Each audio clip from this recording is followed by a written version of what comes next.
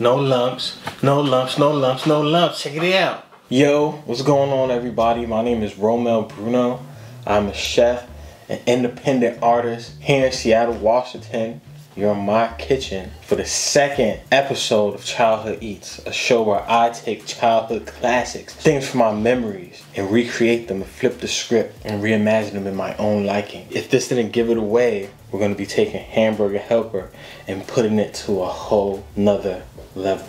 We're going to be making our own fresh pasta. And the pasta we're going to be making today is cavatelli. We're going to be making our own quick cheese sauce. We'll be grinding our own beef. We're going to make this humble box of noodles and dry cheese sauce into something totally different. We're going to bust open the box and we're going to cook this one up and do a little taste test and see what we like, what we dislike, and what I'm going to be doing. You'll need a box, package of Hamburger Helper, 2 cups of whole milk, 1.5 cups of hot water, and just a pound of packaged ground beef. Hamburger Helper was first introduced in 1971 by the General Mills Company in response to high beef prices. They wanted to be able to stretch out a pound of ground beef for you and your family so you could feed your family, because times were hard in the 70s, all right? The Beatles, they were going through it. People were taking drugs and acid, running amok in the streets, crime. Bad police is still going on today. They just wanted to simplify it when you were at the dinner table, you know, and stretch it out. But look, I'm red in the face and I'm hungry. So let's get into it. I got the pan preheating right here. I got my beef. I'm gonna pre-break it up a little bit with my hands.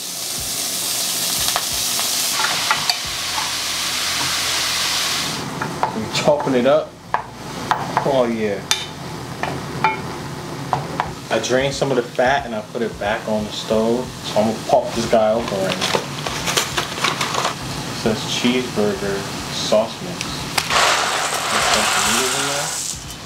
The milk.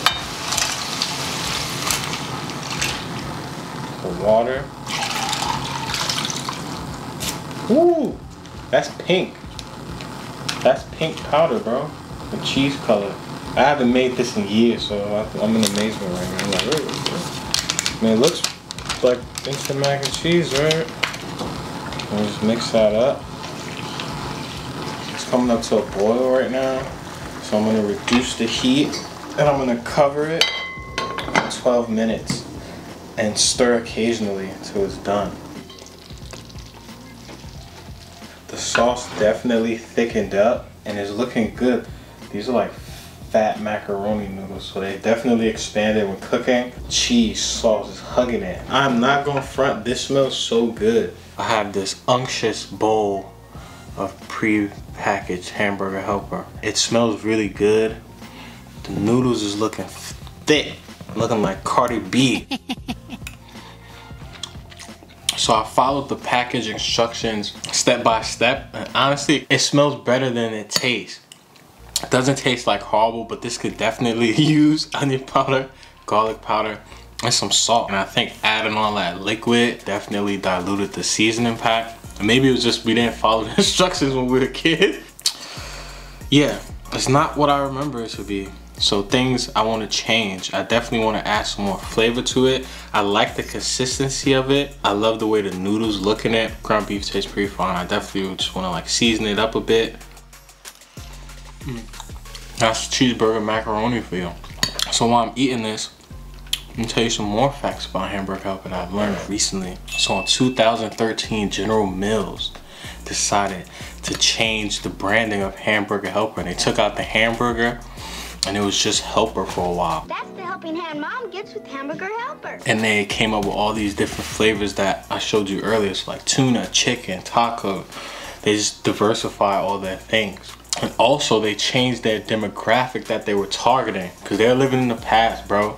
From housewives and the women with children who had to like make dinner to sweaty single men who were lonely. And they found out that they were eating this more than someone making it for their family, which makes total sense. It's not the 70s anymore, huh? But this is okay. You know we about to make it crazy, good, and delicious. I ain't gonna lie, I am gonna put this away. I'm gonna eat this. And then we're gonna get to the real stuff. First things first, cavatelli. We're gonna get 4 cups of flour. Get a medium-sized bowl and just sift that inside there, making sure there's no lumps. No lumps, no lumps, no lumps, no lumps. Check it out. We don't want that. Then we're gonna put 2 tablespoons of salt. Mix that into the flour and incorporate that. You do not have to sift your salt. We're gonna make a well in the bowl. Add 2 tablespoons of olive oil. And then we're gonna add our water. We'll start to incorporate the flour into the liquid ingredients.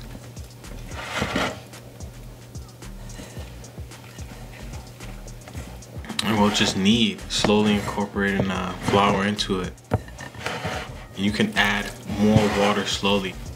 Once we do that, we'll take it out of the bowl and we'll knead it for 8 minutes until it becomes smooth and elastic. And then we'll wrap the dough in plastic wrap and we'll let it rest for half an hour at room temperature.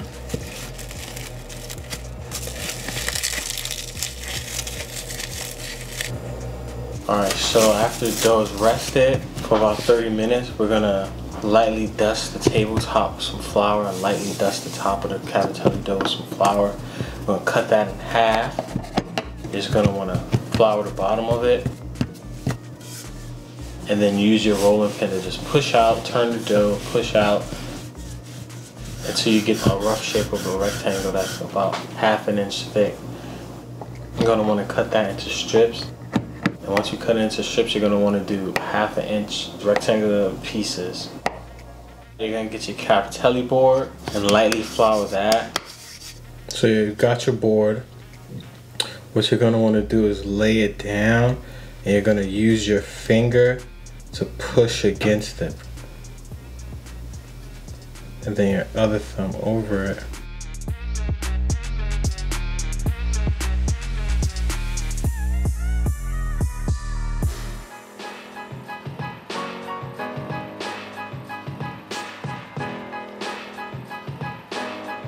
You can also do it with a fork and it's more or less the same idea. And then you can pop that into the freezer or you can let it sit out and just air dry slightly until you get all your other ingredients together. Alright, beef. They hooked me up with a nice 2.5 pound chuck roast, boneless. I'm gonna start cutting it into slices and then I'll lay those slices down and cut them into strips. And then from the strips, we'll cut them into cubes.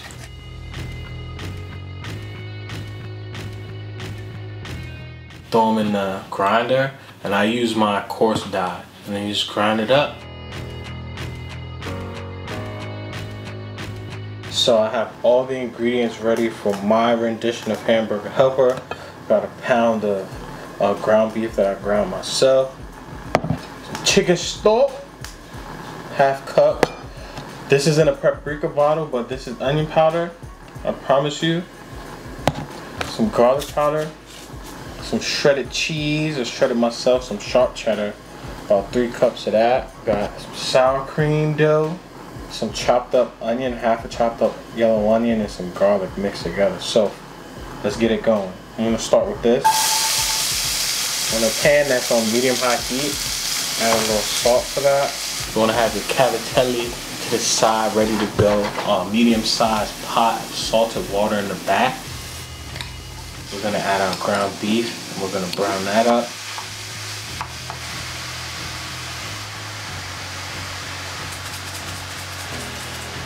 While your meat is semi-pink, you're gonna wanna add your cavatelli. If you're adding it fresh, it should take about 2 to 5 minutes to cook and they'll float up. ½ a cup of chicken stock. You add your sour cream and you'll mix that up on low heat just to get that sauce going. It smells like boxed Hamburger Helper. And then once that starts to get to a boil, throw your pasta in it and you'll increase the heat to medium-high.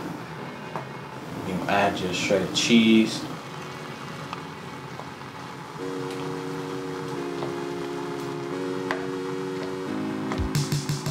And your Frank's red hot, and you'll mix that up. and then you'll turn the heat down. You'll let it reduce for 3 minutes till it starts to thicken up. Oh yeah, kid. It reduced for about 3 minutes, and we got all that liquid out of that. Let's see what we got working. This is the moment we've been waiting for. We have regular Hamburger Helper. You saw me taste it. Put that down. Ooh. She been waiting. Look at that. Ooh. Thick. Steamy. Chewy pasta. It's al dente. Really good.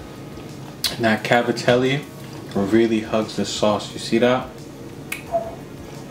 Get that green onion in there. That sharp cheddar is kicking ass, taking names. And we love that. I'm gonna keep it a buck with you. Was it worth it? Elevating Hamburger Helper. Yes, it was definitely worth it. I can go back to this, but I would definitely have to zhuzh it up and put a little bit more spice, make it a little nice. No, I'll never hate on Hamburger Helper. This helped me in my lowest times as a kid. Those are some of the first things I would cook for myself growing up. So this will always hold a dear place in my heart. Now that I'm a grown-ass man, I think I'll be making it from scratch when I can. I want to thank you guys for watching for episode 2. Like, comment, subscribe. Let me know what I should make next. Let me know down there. Hit my line, guys. I love you.